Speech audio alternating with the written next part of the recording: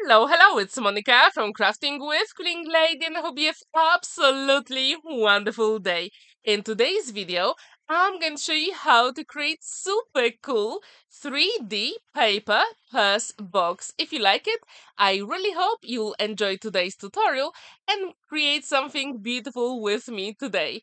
For today's project, I'm going to use Spring into Easter Set 2 collection from Polkadoodles, and I'm going to use SVG file from Jennifer Maker, which I'll leave in the description down below. And I'm also going to cut some of the elements from Purple Card to create the base for my purse.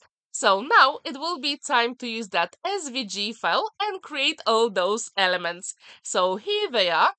As you can see, there are not that many, and you can always use any square or rectangle to create your purse as well. This one has slightly angle to it, and I really like it. I'm using my one and only liquid glue, magic glue, to assemble all the elements together. And as you can see, these papers work so well with that purple, so I thought that would be the best way to put all those elements. In that SVG file from Jennifer Maker, you also have other elements to embellish your purses with. But to be honest, I didn't use all of them. Just used some of them because I wanted to use amazing image digi stamp from Polkadoodles, which I'm going to show you later on. So as you can see, those elements come together very quickly. And if you'd like to know anything about Polkadoodles design papers I use here, or any other designs I'm going to show you later on in the video, all the names and the links are in the description down below, so yes, you can check them out. So now it will be time to move on, and I'm going to adhere that beautiful Spring into Easter set 2 design paper inside of the bag as well. There is a reason, because when you open the bag, it will be beautiful inside out, and that's exactly what I wanted for this box. Have you ever created a 3D purse box? If you haven't, maybe today is the day. As you can see, now it is time to create the base, the bottom base for our purse. And I'm using my bond folder to actually create those flaps here. There are some skull lines here when I use my scan and cut machine to create that element. And now we need those side panels, so this way our purse will be 3D.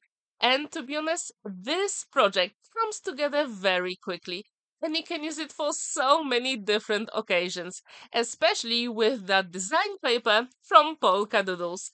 If you do like Polkadoodles, I really wonder which design paper collection or digistamp is your favorite. Darling Buds for me is my totally number one. If you haven't seen my other videos using this collection, I'm going to leave some videos throughout this video here, but also I'll leave them at the end so you can check them out later on. As you can see, I'm putting a little bit of liquid glue, and this is the best option because you can always maneuver the elements if you make a mistake. And actually creating that 3D project using liquid glue, it makes it so much easier. So at this point, I decided to have that orange design paper inside of the card, and I think that would be perfect. So first, as you can see, I'm putting that purple here, and now I'm going to hide that flap, but actually I'm going to adhere all the other elements as well. So here is the flap that will go at the top of the bag, and it has a score line here. But what you can also do, you can use your fingers to create a curve. And to be honest, I should do it the first thing before I adhered it to the base. But don't worry, you can always do it. And that's what I'm going to do later on. So now I'm going to hide the tab at the very bottom, and no one will ever see it. So you can use that technique, or you can adhere it first thing, and that will be perfectly fine. Now I've got one more rectangle that will go at the bottom of the bag.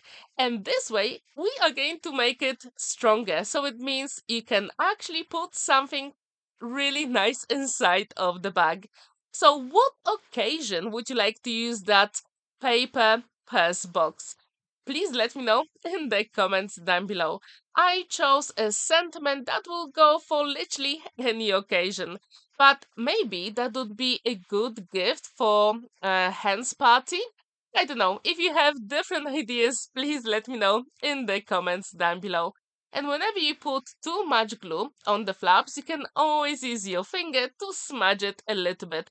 And it's always a good idea to actually wait until the glue is set before you move on to the next step. And this bag is super cool. In real life, it literally looks stunning. So if you do have Scan and Cut or Cricut machine, check that SVG file from Jennifer Maker. Actually, on her website, she's got quite a lot of purse boxes, and they are so easy to make. I think the biggest struggle, which is always my struggle, is to actually choose the design papers.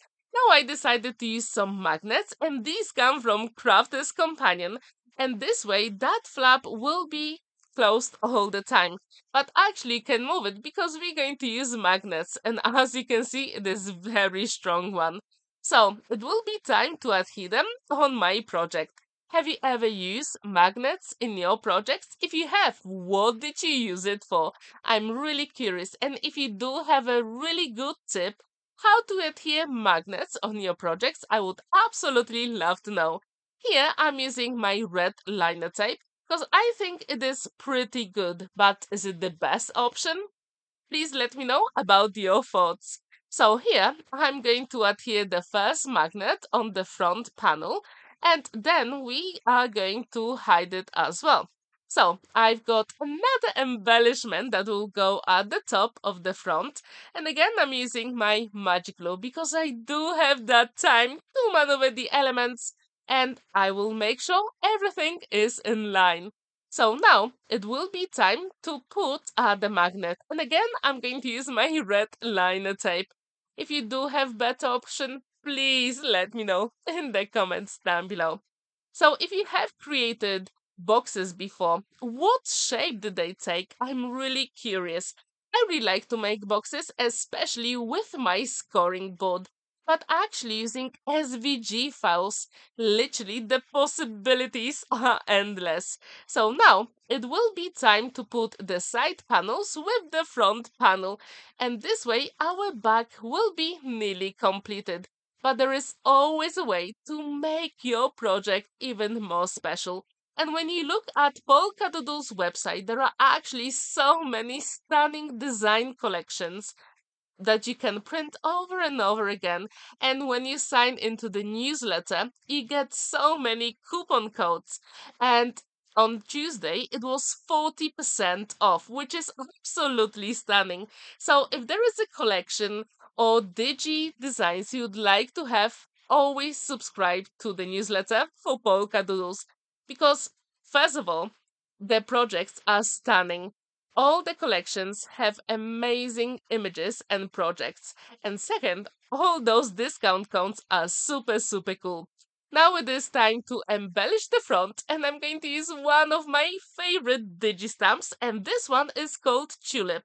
It comes from Darling Buds collection, and I'm going to use my tri-blend brush markers from Spectrum Noir, and this one is called Winter Holiday Set.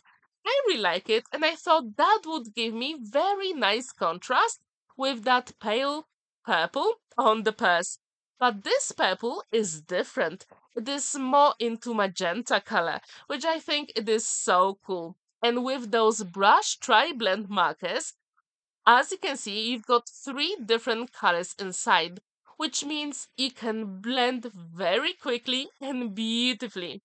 And also, I'm going to use that beautiful green turquoise blend to add the color on all the leaves. And this way, the contrast will be even more visible. Often do you like coloring images for your projects?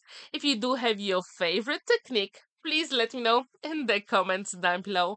I think tri-blend markers are so easy to work with, and you always get that beautiful blend here. But to be honest, the trick is to use the proper paper. because on some of the textured papers or watercolor papers, those alcohol markers won't really work. So you always have to make sure you use the paper for the project. And now, as you can see, for the flower in the middle on the head, I decided to use darker colors. But with the flowers on the left and on the right, I'm only using the mid color and the light. So this way you also have that color variation. And that's what I really like. So basically, I only use two pens here. But later on, I'm also going to use different pen for the skin color. But you can use whatever you've got in your stash. If you have alcohol markers, they are amazing because you can always mix and match all those brands.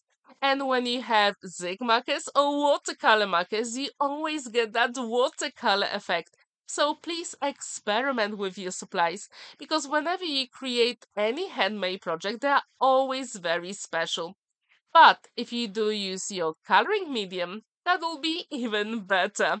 So as you can see, this image comes together very quickly. And as I told you, this one is called Tulip. And I wonder, what is your favorite flower? I really like sunflowers, but actually parrot tulip is absolutely stunning flower. I really like it. And I wonder, have you ever seen parrot tulips? If you haven't, look them up. They are stunning, absolutely stunning. And the color variation on them is amazing. So, if you do have your favorite flower, do you make projects with it? I'm really curious what is your favorite flower and how often do you use it to create your handmade projects? So, as you can see, now I'm adding some more shadows on the dress and using that darker color on my tri-blend brush marker. It is so easy. All you have to do first is just to make sure all the elements were set and dry before you added another layer of alcohol marker. Now it is time to use your scissors to fussy cut it and it will be ready to put it on our project. So now let's do it.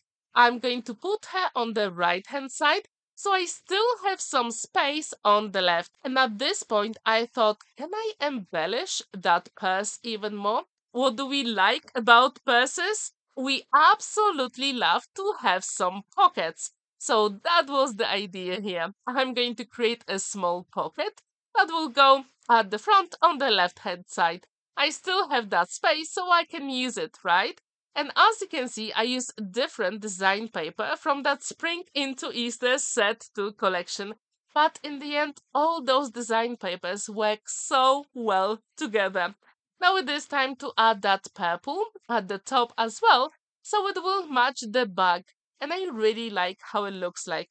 But we always need something extra. As it is a purse, we also need some straps. So I thought, is there a way I can make the straps even better? So later on, I'm also going to use gold mirror card. But first, let's add a sentiment and just to make sure it matches that beautiful tulip on the right, I'm going to use the same alcohol marker to create the border around my sentiment. So at this point, you don't need any inks to do it. Now it will be time to adhere the sentiment on the pocket here. And it will be time to move on and add some straps. So use the same purple card. And this one actually comes from the LIDL. It is pretty thick. It's over 200 GSM. And I thought that would be perfect to create that box card. And as you can see, I'm trying how to put that embellishment or buckle here. So I like this way. So let's keep it that way. So as you can see, that gold mirror card really stands out on that purple. So I thought that would be the best way. If you have ever created a purse box, what kind of style was it? I'm really curious. I created a couple of them in the past. You don't always need SVG file or template. Sometimes scoring board is enough. So yes, I do have that video on my channel as well, which I'll try to link at the top right corner here. So these straps come together super quickly. And to be honest, I really like how this project turned out. You can put some sweets inside or maybe something extra as well. So you can use it for any occasion that you like. And as I told you, Polkadoodles website is absolutely amazing. They've got digi stamps and digi design papers for any occasion. So please have a look at the website because I'm pretty sure you won't be disappointed. And as you can see with the straps, I decided to put them inside and outside. So this way, this project will be professionally finished. And as you can see, I put lots of glue at the top of the straps, but I haven't closed the straps yet. So all I have to do at the moment is to actually create longer straps. And I've got 4 of them. So I'm going to adhere 2 at the same time to create 1 strap. But first, it's good idea to use your fingers to create that curve before you assemble them on your project. So this way it will be so cool. And trust me, it is worth that time.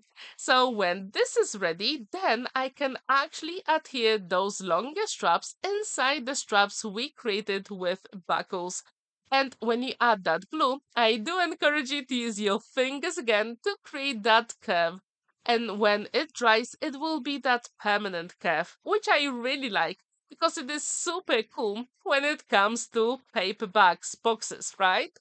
And if you do have your favorite card to create boxes, I really wonder which one is it. Last year, I got loads of card from the LIDL. I still have plenty of stash. And I think it is perfect because it is pretty thick and it makes any boxes look very good. Now, as you can see, I can use that glue that's inside the smaller straps and I can always add more. And it's always a good idea to actually hold those elements for a couple of seconds just to make sure the glue is set. If you want, you can also use some pegs to hold those elements together when they dry, and that will be perfectly fine. Now it is time to put that strap at the front of the bag, and it will be nearly complete. So, what do you think about this project? And what do you think about that tulip image from Darling Bat's collection? Do you like it? Or would you change the color combo for this project? I really wonder what you think. So now, when the glue is set, we can check if the magnets work and the project is complete. So what do you think about it? Do you like it? I really wonder, would you like to give it a go? So if you do want to give it a go, check the description down below where I left the link to Jennifer Maker with that SVG file collection, and I also left the links to all Polkadoodles design papers and digistamps I use in today's video. Have a wonderful day and thank you so much for watching and spending that time with me. Don't forget to like this video, give it a thumbs up and subscribe to my channel if you haven't already. Have a wonderful day and happy crafting! Bye!